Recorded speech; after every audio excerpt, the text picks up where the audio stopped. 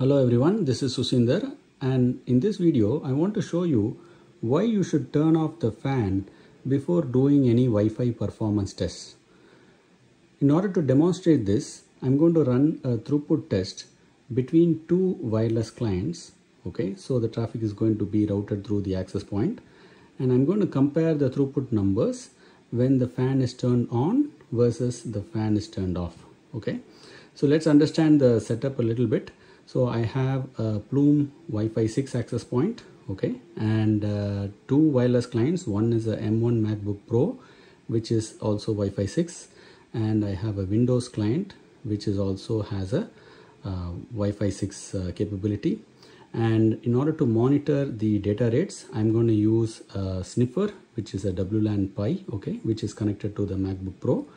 And I have a fan here, which is a Amazon Basics industrial fan. Okay, it's 20-inch in diameter, okay, which can be purchased from Amazon. This was bought from Amazon in the US, and I'm currently running this throughput test in San Jose. Okay, so let's understand the setup a little bit, right? So we have the access point here. This is our Plume Wi-Fi 6 pod. Okay, so this is our access point, and these are the two clients. This is the M1 MacBook Pro, and then this is the Windows client. Okay, so and I have an iPerf server running on the Windows client. Okay, and I'm going to have the iPerf client running on the M1 MacBook Pro. Okay, so when I run the traffic from the client to the iPerf server, that's going to go through the access point. Okay, so the frame will get originated from the M1 MacBook Pro, right? From here it will go to the access point. Access point will route the traffic to the client. Okay, so let's see the baseline throughput numbers, right? So I'm going to run the throughput when the fan is off. Let's just make sure the fan is off. So this is our Amazon Basics 20-inch industrial fan. Okay, so let's start the throughput test and let's see the baseline, what numbers we see. Okay, so it's getting about 430 Mbps. Okay, so this is with the fan off. Okay, let's also monitor what is the wireless data rate that we are seeing with the WLAN Pi. I'm going to use the AirTools tool, right, to control the WLAN Pi, and the channel is 157 and 80 megahertz bandwidth. So let's do the capture. Okay, so it's showing the capture now. Let's also filter on the MAC address of the M1 MacBook Pro. So this is my MAC address of the M1 Mac Pro, and I'm going to filter on the source address.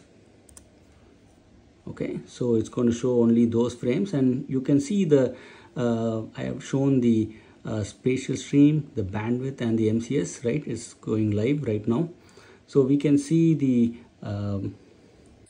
spatial stream is 2, the bandwidth is 80, and the MCS is 11 or 10, right?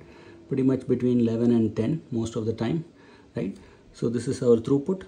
So now let us see what is the number we get when the fan is on. Okay, so let's turn on the fan, right? Let's just make sure this traffic is still running, right?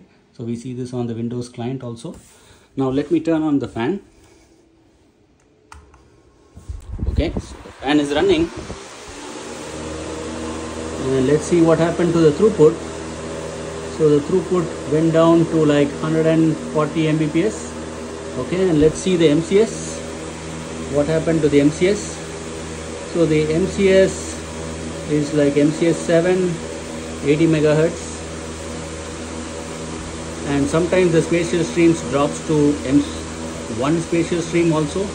Occasionally I see that happening, but mostly 2 spatial stream, MCS 6 right now, right? And here is our throughput. Now let me just turn off the fan to make sure it's really caused by the fan, right? So I'm going to turn off the fan right now. So I turned off the fan, right? And we should see the throughput increase right now. So let's make sure that happens. Okay, so it's increasing.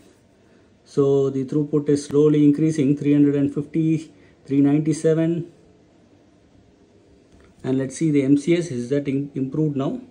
Yes, so the MCS has improved to like MCS 11, 80 megahertz to stream bandwidth, right? The throughput is also back to normal. Let's do this test once again, right? I'm going to turn on the fan again. You know, I'm just doing it multiple times to make sure it's not due to some interference. Okay, so again we see pretty much the similar numbers, 100, 200 Mbps. And let's see the MCS. Yes, pretty much it's very consistent, right? It's pretty repeatable, right? Let's turn off the fan right now, and we should see the throughput go up again. Yes, so throughput is increasing, and the MCS is also back to like MCS 11. Okay, hope that data is pretty convincing to all of you, right? Now, why did the throughput and PHY data rates drop when we turned on the fan? Is it because the fan is emitting some RF interference in channel 157? Actually, you can try repeating this test in different channels, including 2.4 GHz and 5 GHz channels, and you will observe the same behavior regardless of channel. So that dispels the interference theory. To understand what is going on, we need to delve deeper into the PHY layer of Wi-Fi. Here is the PHY layer PPDU format of a Wi-Fi 6 frame. The PSDU in this picture is basically the PHY payload contents. Before the PHY payload, we have the PHY header, which consists of several fields. In the physical medium, the PPDU is sent as a waveform, and the receiver needs to map the waveform back to a set of bits. In order to do so, the PHY layer at the receiver needs to estimate the wireless channel state information, which is basically a set of complex numbers describing how the wireless medium changes the amplitude and phase of the transmitted waveform. To do this channel estimation, the HE-LTF fields, which are essentially known OFDM symbols, are employed by the receiver. Now, the crucial assumption in Wi-Fi is that the channel estimated during HE-LTF stays approximately the same during the PSDU portion. This assumption is true if the AP client are in a low mobility environment. Wi-Fi was not designed to work in high-speed trains, and it was mainly intended for indoor home or office use. Although in our test scenario, the APN clients were static, the fan which is nearby is not necessarily static. The fan blades are rotating at a high speed, and the fan blade of the fan used in the test was made of aluminum metal. Since metal reflects electromagnetic waves at different angles depending on the angle of incidence, a rotating fan essentially creates a time-varying multipath fading channel with low coherence time, such that the channel estimated during the HE-LTF is no longer valid during the PSDU portion. This explains why the Wi-Fi PHY layer observes a lot of packet errors, leading to the PHY data rates and throughput dropping. Now, why didn't the throughput become zero and cause disconnection? That's because lower order modulations like 16 QAM are able to handle high levels of channel estimation error and can still work. Note that the clients were in short range in our test, so there was adequate SNR. How serious is this issue for real-world Wi-Fi usage? Would this impact real-world use cases? The answer is probably no, because in practice the data rates offered by 16 QAM are good enough for most use cases, unless you are looking for AR, VR or 4K streaming with multiple client devices. Another important point to note is that this issue is applicable